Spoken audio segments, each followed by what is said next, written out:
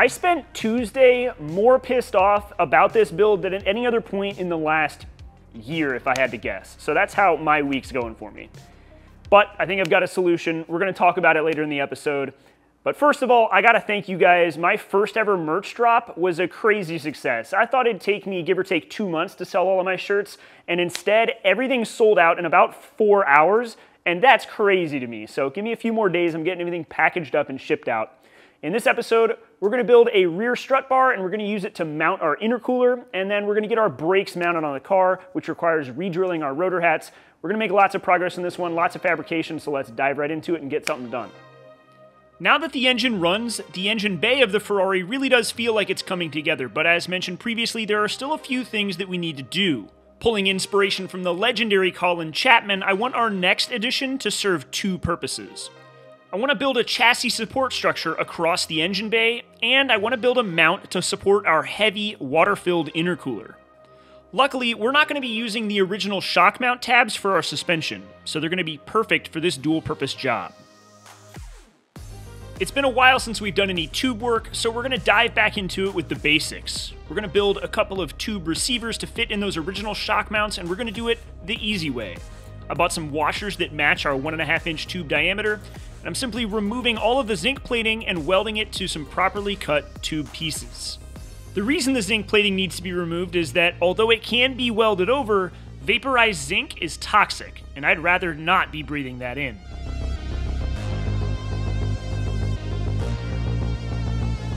The result is two pieces that we can actually bolt into those original shock connections. All we need now is a tube to go between them, so I pulled out the tubing bender and got to work. The tube needs bends because it needs to jog around the K24's cylinder head, but with 30-degree bends and some proper copes, we're in business to make this thing clear. Getting the tube copes and the length correct was a process of repetition. It took a lot of work to get it just right and to make sure that everything in the engine bay was straight and square. Because this tube hugs the engine so closely, it'll be very apparent if everything isn't perfectly straight. I welded this tube up with 3/32 tungsten and 16th-inch filler rod, and it was definitely the most comfortable I've been welding with TIG so far. It offered a new level of control over my weld puddle, and I'm really excited to continue trying this combo with future tube work. Alright, well, while my parts are cooling down, I went next door, got a haircut, obviously, and I got a phone call from the company building my wheels. And they have said they have just realized that 2 of the halves that arrived are incorrect. And there's not a way to make them work for what I want. So it's another delay. It's another 3 to 4 weeks at minimum. And that's if I even believe the timeline that they give me. I don't know. To say I'm pissed off right now is a massive understatement. I'm at a loss for words. I'm so pissed. It's ridiculous. So I want to like scream and yell at somebody, and I know that that won't get me anywhere. I don't even know who to yell at. Either somebody messed up the ordering process or somebody messed up the manufacturing process. Nobody wants to really hold themselves accountable right now, and I'm the one left holding the bag, so to speak. And I'm so pissed off right now. It's ridiculous. So I think the solution at the moment is to switch gears. I think I need to come up with a different solution. Obviously, these wheels will get built at some point. I have money invested in them, but I can't let it keep holding up the car. My vision is important, and at some point we'll see them on the car, but I need to get this car done. It sucks because I know that the entire industry, honestly, the entire world is in like production hell right now, but I don't know, I've been waiting 8 months. I can't go forever. But yeah, I don't know. I'm pissed. I don't want to work on this car at all right now. I want to put the torch down and go home. And I might. I don't know. I don't know if I'm in a place to be productive at the moment, which sucks. Shit ruins my day. There are definitely times where this wheel thing feels not worth it. That whether it is or not is to be decided. So, I don't know. I gotta figure out what to do. I'll catch you guys in a bit.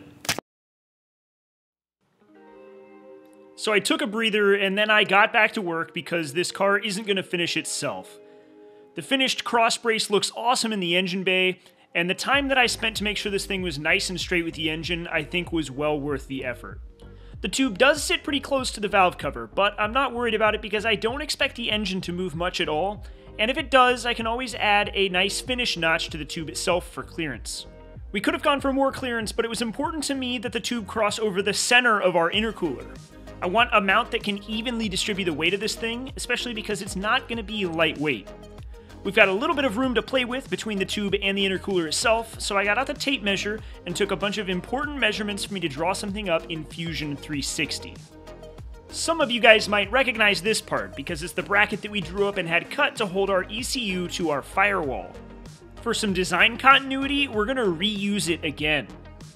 What I've got here is the CAD file for our intercooler and end tanks, as well as the tube crossing over the top of it, which represents exactly what we have in the engine bay. Our ECU mount works fantastic as a nice looking base plate we can weld to the intercooler, and with that we can then attach some vertical mounts to it that can straddle underneath our crossbar.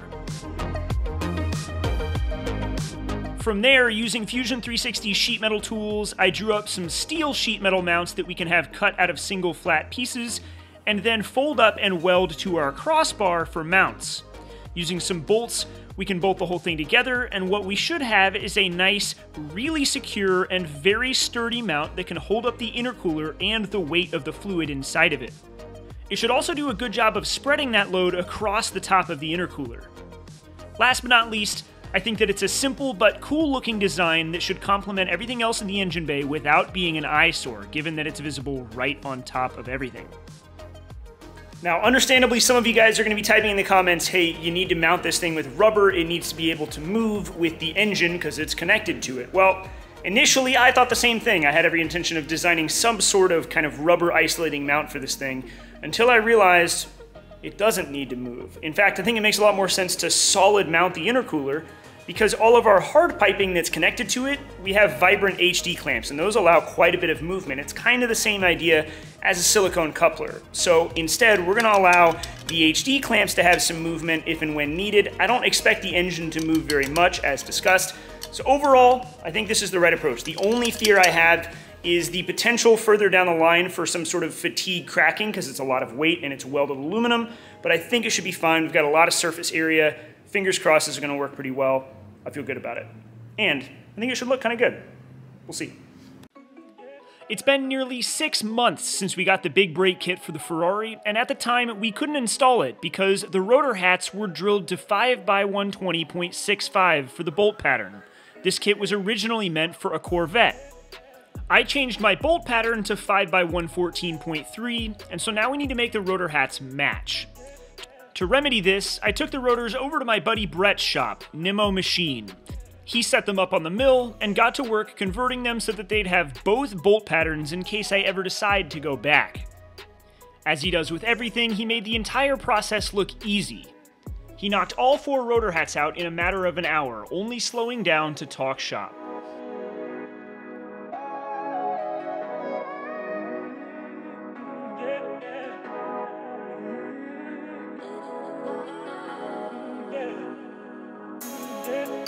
With everything wrapped up, we finally have some rotors that are both 5x114.3 and 5x120. And best of all, that means we can finally install them on our spindles. And unsurprisingly, they're a perfect fit, thanks to Brett as always.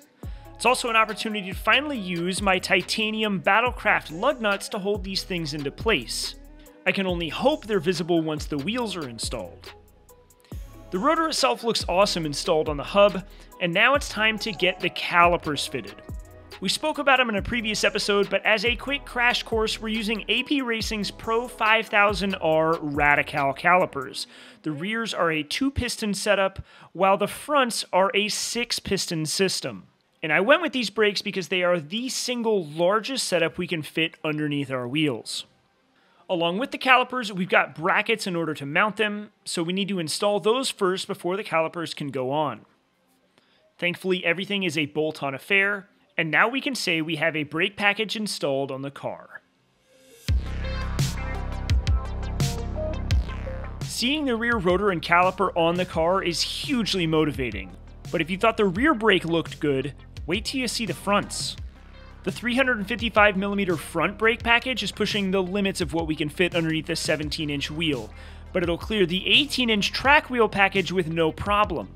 And as far as how well the kit fits the car, I'm relieved to say that it fits quite well, and that might sound surprising, but this kit is meant to fit a Corvette, not aftermarket Corvette spindles. So thankfully, Speedway Motors got their end of the deal correct, and everything works in unison. Now it's just a matter of plumbing it to our pedal box. Now, because we're using front spindles in the rear of the car, and yes, we still need to modify them to accept a rear axle, they currently pivot because we don't have a track rod in place, but the spindles did come with these steering arms that I think we can repurpose to lock them into place. As it stands, they jog over the lower ball joint and bolt to the spindle itself, and they're meant so that you can steer it at the front of the car. But if we affix a turnbuckle to this arm, we can use it to control the rear toe, and if we affix this arm into place, the toe shouldn't move throughout the suspension's travel. So I think we'll affix the other end to the control arm itself instead of to the chassis, giving us a fixed toe curve instead of one that's dynamic. And the more that I think about this toe link solution, the more I think it's the right one, because if I were to make a toe link that's adjustable and on its own pivot, if I don't perfectly nail the position of that pivot point on the chassis side, I'm gonna have toe deflection through the travel of the suspension. Now, I'm sure someone out there could point out that you want a little bit one way or the other. I couldn't say for certain. I'm not a suspension guru. I just know the basics. If I don't nail it, it's not gonna work correctly. It's gonna introduce all sorts of weird variables and problems. I'd rather lock it into place. So we're gonna give ourselves some adjustability. We'll use a turnbuckle. We're gonna attach it to the control arm, and it will keep that wheel fixed in terms of toe as the suspension cycles and travels. And I think that's gonna work really well for what we want the car to do. Now, I've got two sets of those arms because I've got two sets of these spindles. So I'm going to use them up front to baseline our steering measurements and start figuring out what we need to change, what we need to build in order to get this thing to turn the way we want it to, with a focus on getting the Ackerman angle correct. Now, I know that this won't work, most likely, but instead of custom designing something and then having parts cut and then welding to the spindle, we can start with a bolt-on solution, remove it, modify it, what have you, and then either machine or, have something cut for the final part. Now let's talk about the other side of the car. You guys have heard me say plenty of times at this point, I'm waiting to finish the other side until I have wheels in hand so that I know what I have already designed and built will work, the wheels will fit, so on and so forth. Well, you also heard me say we've got yet another wheel delay, and I don't even know if I believe the timeline that I've been given. And as said, I can't keep playing this game. So what did I do? Well, I turned to my friends, Jason and Brian at Rotiform. I've known them for over a decade at this point. They've helped with wheels on so many projects of mine. We've done tons of cool stuff together. And I said, hey, Jason, I need some solution here. I need a set of track wheels. Let's build some 18s. Let's do something cool. What can we do? So we're working on something right now. He says that we should be able to build them pretty quickly. We're trying to come up with something that can be done quickly so that we're not in, parts supply hell, so to speak. But because I know that Jason will deliver wheels in the measurements that I have asked for, we're going to go in and build the other side of the car. We should get it done. That way when we get wheels, we can mount tires and just put this thing on the ground. So I think over the weekend, I'm going to get started building control arms. We're going to get our spindles mounted and get the brakes on if we can. Hopefully we'll get this thing all put together and be one big step closer to putting it on the ground. So that's my big update. I'm trying to make lemonade out of lemons. I still want to see these wheels that I have put a lot of time and money into on the car at some point. We'll see them eventually. I'll show you what they are if I ever get them back. But I'm tired of letting it hold up the car, and I know I can do something cool with my friends who've supported me a ton of times in the past. So I simply called up Jason and said, hey, let's do something for this thing. And it sounds like we've got something pretty cool in the works. So I'll keep you guys in the loop. That's my big update. So trying to turn the episode around. I'm feeling better. It's a good solution. I feel good about it. So with all that said, that's all I got for this episode. I'll catch you guys next week. See how much I can get done on the other side of the car over the weekend. I appreciate the support as always.